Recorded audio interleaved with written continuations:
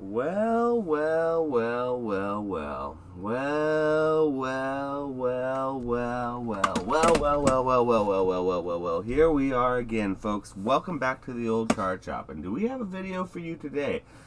Completely unexpectedly, Whatnot dropped a pretty big terms and service conditions change, renewal, whatever, shakeup, and I'll be honest with you, it was not something that I saw coming. And so if a lot of you guys have been following the channel for a while, you know I started off streaming on multiple live stream platforms, be it like Instagram, Facebook, sort of wherever was around before Whatnot and Drip and the mainstream sort of selling live platforms were really big. I was doing all that, and then Whatnot came around, and I moved primarily to Whatnot very early on, and I really had a lot of success there, and that's where I built most of my business at. But in early February of this year, I made the choice and the decision to leave the platform for various reasons. You can refer back to my video here. I'll link it or something. We detailed sort of what we were thinking in the moment, and now the video I made then was a little bit emotion driven because I was feeling the feels at the time. Of course, I was a little bit, well, I was guarded with why I left to a certain extent because I didn't feel comfortable calling out any individual streams by name that I hadn't already. There were certain things I had problems with on the app, and flash forward now, several months later, we have some of the larger, bigger breakers who have been banned from the platform for essentially scamming and railroading their customers for who knows how long, and eroding the trust in what their customers had in their platform. And so what was best for them was to essentially get rid of those streamers. And so after getting rid of the streamers, not only did they take out some of the bad apples, but what they did is, what, in my opinion, is they started to sort of cut away the infection. And so they're sort of dealing with the symptoms, not just the issues, and they're treating the disease, it seems. And so we're going to go ahead and look at this together. I've pulled up the page for the first time. I sort of skimmed through it just a little bit, but I wanted to kind of read this out with you guys together, and we can maybe see what we think about all these new changes. So if you haven't already, like, subscribe, follow along, because this is going to be a fun video, and we'll have more of these too. This is sort of impromptu though, so I apologize. There probably won't be a ton of editing with this, but let's see. Let's shrink it down here, and all right, let's see what we got here. So, Whatnot, new policy changes. Gambling, purchase-based prizes, break and mystery box policy. Today, 15:36. That's, I think that's what time it is now. But this dropped early morning. I woke up first thing in the morning, and I think at like 7:30 or 8 o'clock, I checked my email, and that it was already there waiting for me. And then I checked the sellers Discord to see if that was also there, and lo and behold, it was blowing up in the Whatnot sellers Discord. So we're gonna go over this together. So the new terms of service for Whatnot are as follows: gambling, facilitating or promoting gambling and selling gambling products is prohibited on Whatnot. Some examples include paid entries to races, wheels, raffles, roulette spins, or other randomized results for a prize. For example, selling a spot in an online race between ducks for a cash prize. This has already been banned from Whatnot, so that's not really changed. Auctioning raffle tickets to win a video game console. Also, I believe was already taken care of and banned before this, so I don't think that's much different. Lottery ticket sales, banned. Facilitating casino-style games such as poker, blackjack, or slots, banned. Purchase-based prizes. Now, this is going to be the new part of the terms and service that is really going to affect what I believe is going to be the majority of the pack-breaking sellers who are doing bounties, guess the energy games, whatever the carnival game that you would like to sort of input there. Those have all essentially been banned. So let's go over that specifically and what's detailed in this document, so that there's not really any, you don't rely on me, we can go with what Whatnot says, but then maybe we can discuss and elaborate what that means and what it means furthermore for the platform, and then for the sellers, and then the buyers moving forward, and sort of my opinions on this whole situation. So Purchase-based prizes. This is the part that I really is going to go in. It says, note this policy will go into effect on 8/28/2023. So that's the next Monday, essentially, the 28th of August. So Whatnot strictly prohibits sales containing purchase-based prizes, where the purchase of an item qualifies the buyer for a chance to win an additional item or items, entry into a game, or other prizes. Examples include paid bounties or other sales where an item purchase also carries a chance at winning an additional item or prize. For example, offering an extra box of cards if someone hits a holographic card in the break you're conducting. Offering to purchase or trade for a product if hit within a specific show. Advertising to purchase or trade for a collectible product with contingencies on when or where the item will be purchased. Guess games, or offering a prize for someone correctly guessing the contents of a concealed purchase, such as a particular trading card in a sealed product, i.e. guess the energy games. I added that. Those are banned. Any game where the item purchased has a chance of activating the receipt of a prize or entry into another game of chance. For example, offering a raffle ticket for a prize each time a buyer makes a purchase, or giving buyers who spend a certain amount of money an entry into a duck race for an extra prize. Offering buyers an entry into a game of chance where they may win a prize based on the position of their bid. So none of that is allowed. Not anymore, as of this Monday. So that's sort of all new, and that's going to be uncharted territories. So the next part of this, breaks, e.g. card breaks, box breaks. Sellers may only sell as many spots as there are cards available so that each buyer receives an item. This is normal.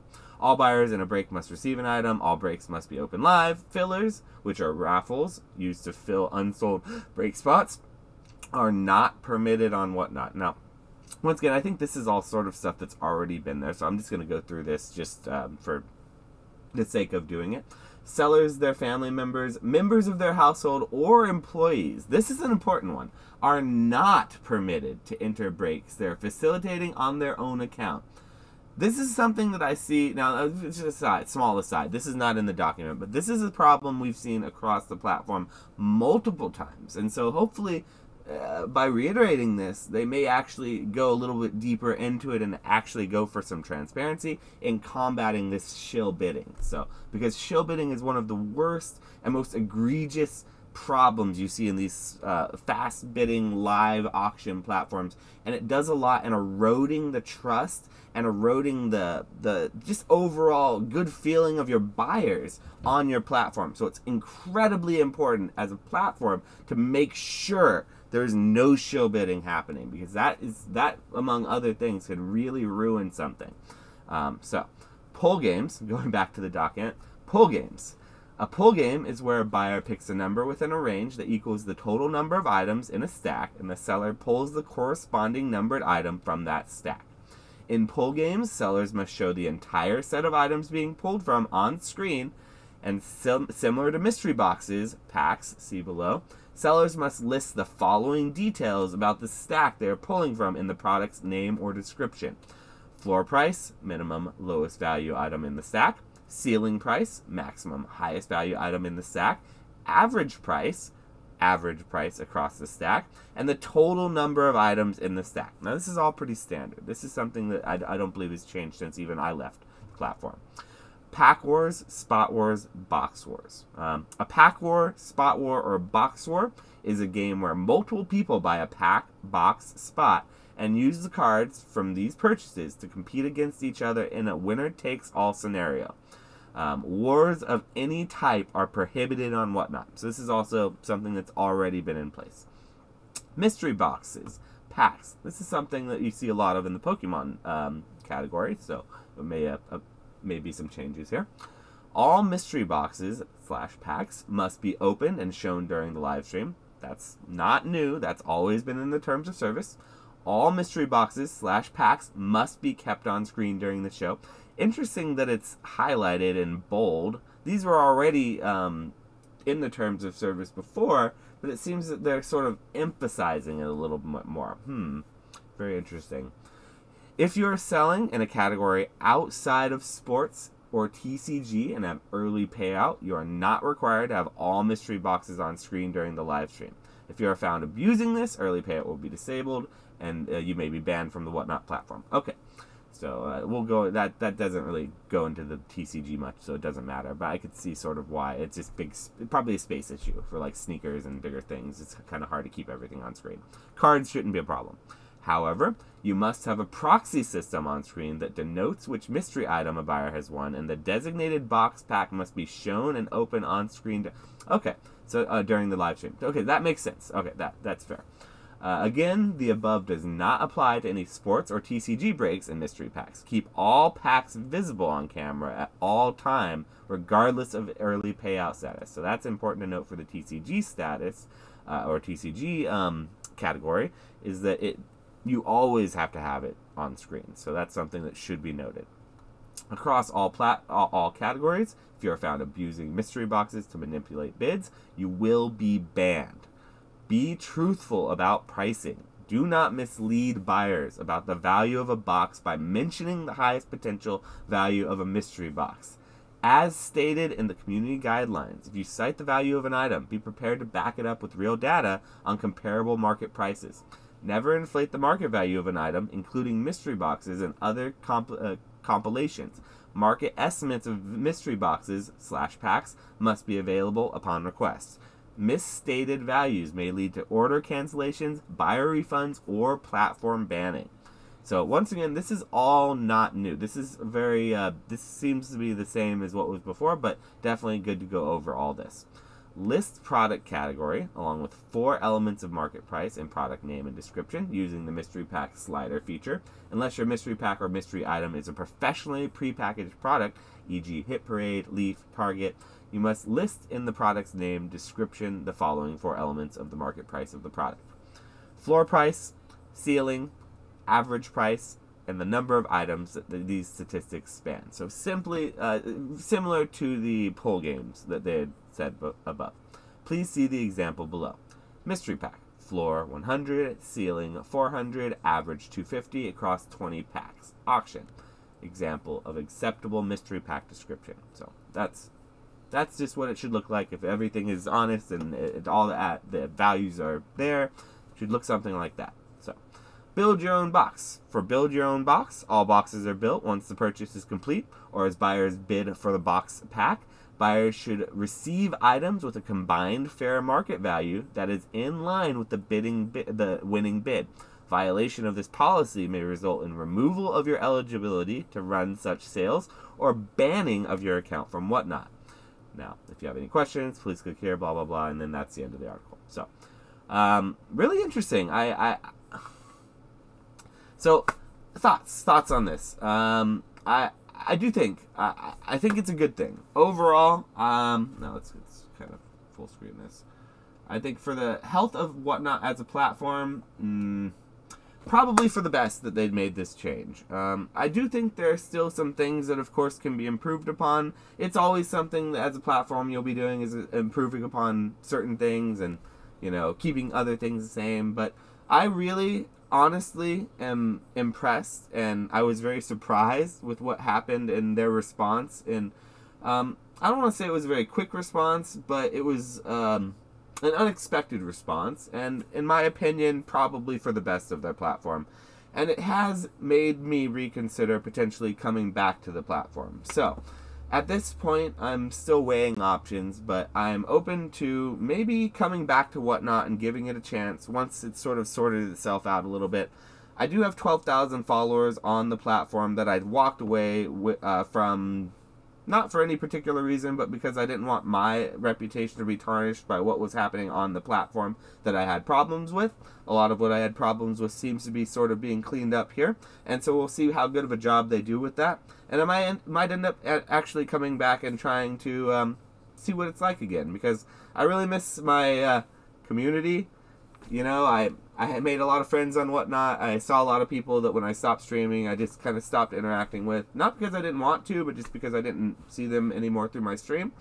And it would be nice to connect with those people again. And if I feel like the platform is a safe place for buyers that maybe is getting safer and is doing the things that they should be doing to look out for their business in the long term and their potential customers, then I can very much so see myself supporting the platform again and feeling good about paying a percentage of my profits to the company to facilitate those sales. So, whatnot, if you're listening, if you're watching this, well done.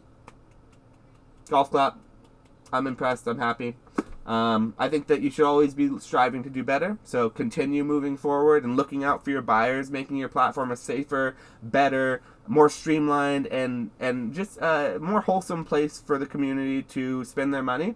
And I think you're going to find fantastic and continued success in this space. If it keeps going down the way that it was and it goes back the other direction and nothing changes, like, well, we may see on some of the other streaming platforms if they don't also clean up their acts, then maybe something else is coming. And I do think that the businesses that are doing best by their customers and conducting the best business practices are most likely going to be the ones that come out of this at the end of the day. So that being said, I appreciate everyone for coming in here and listening to me rant. I hope you enjoyed this video. I enjoyed making it. Like, comment, subscribe down below. Come find me at CollectCon next week. We'll be down in Long Beach, so come find us. We have a table, and we'd love to see you there. And thanks again. We'll see you on the next one.